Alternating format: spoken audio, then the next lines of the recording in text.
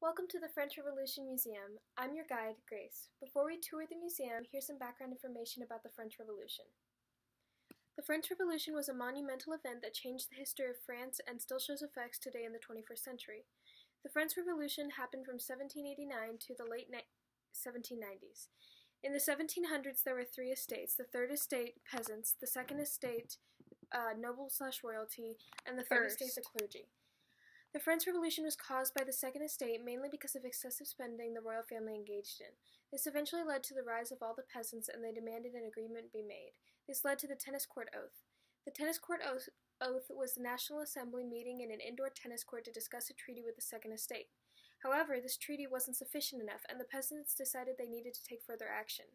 On July 14th, the National Assembly stormed the Bastille, taking all of the weapons and gunpowder there. This would later be turned into a national French holiday called Bastille Day. After this event, the Declaration of the Rights of Man occurred, which was where the National Assembly created a document stating the rights of all people in France. Nevertheless, the National Assembly continued the French Revolution and became much more aggressive with their approach. This caused the Reign of Terror to happen. Shortly before the Reign of Terror, King Louis XVI was executed. In June of 1793, the radical group, the Jacobins, took control of France from the National Assembly. This 10-month period of terror resulted in the invention of the guillotine and the death of thousands under the command of Robespierre. Shortly after this 10-month period ended, the French Revolution came to a close. Although this sounds like a happy ending, it was not. A French general named Bonaparte Napoleon was instated as Emperor of France. In 1799, the first French consul was put into place. This is when the Napoleonic era of France started. Now on to a few key figures from the French Revolution. One of the key leaders in the French Revolution was Maximilien Robespierre. Robespierre was a French revolutionary and often associated with the radical group, the Jacobins. Shortly before becoming Secretary of the National Assembly, he led the Jacobins. While working as secretary, he often dealt with Enlightenment ideals and helped the Declaration of Rights of Man. Throughout the Reign of Terror, he continued to lead the Jacobins. However, as the Reign of Terror came to a close, his power declined significantly. Robespierre and his followers were guillotined by the soldiers of the National Convention at the end of the French Revolution. Another key figure in the French Revolution was Louis XVI. King Louis XVI was the King of France when the French Revolution began. He was also one of the main causes because he was a part of the Second Estate. In 1789, Louis decided to hold a meeting with all of the Estates General in order to try and raise taxes to cover the Queen's extravagant spending.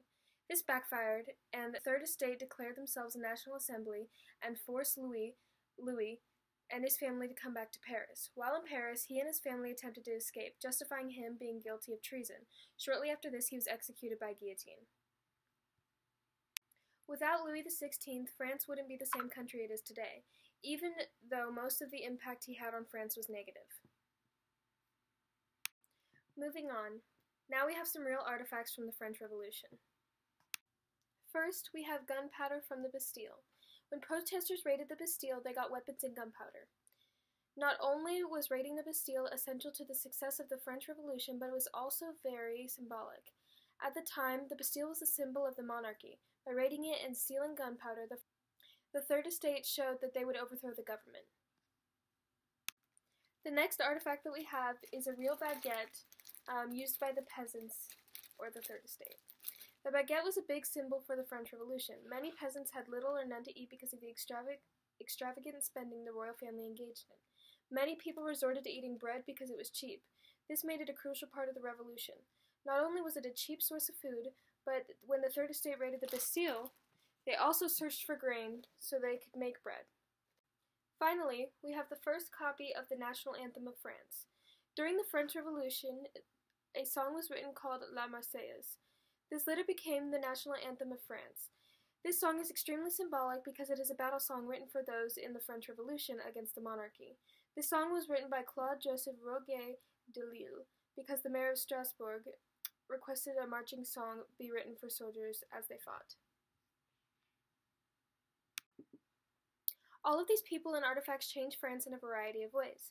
After the French Revolution came to a close, France entered its Napoleonic era.